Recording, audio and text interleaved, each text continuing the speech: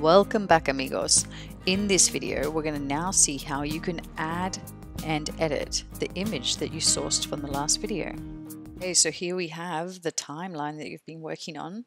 We have the talking head videos sitting on the timeline, one after the other, trimmed and ready to go.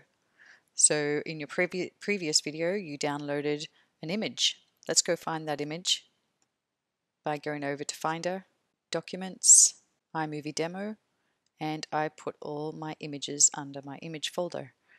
And we want the image of the laptop. Perfect. Let's take that and just click and drag it into where my footage sits. Voila. Okay, so now to add it to our timeline. So just click on the image and drag it down to the timeline to where you want it to sit and let go. It automatically comes in at this length, but you can make it longer or shorter by clicking and dragging the ends. You can also move it to the left or a little bit to the right. Listen to the audio and decide where it best fits.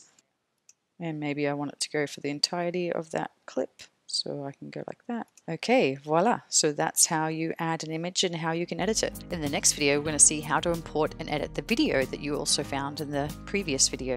Arrivederci, mi amigos. Au revoir. Adieu. Adios.